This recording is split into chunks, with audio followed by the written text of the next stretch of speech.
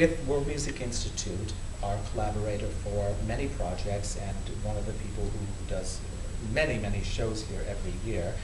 And they are one of the premier presenters of authentic world music and dance.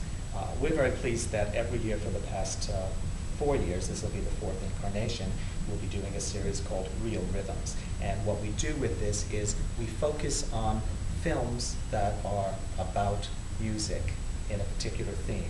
This year we're focusing on Africa. So it may be documentary films, it may be concert footage, it may be just films about a cultural life of a part of Africa. And this is a great series that many people appreciate us doing, and we're really happy to be celebrating Africa this year.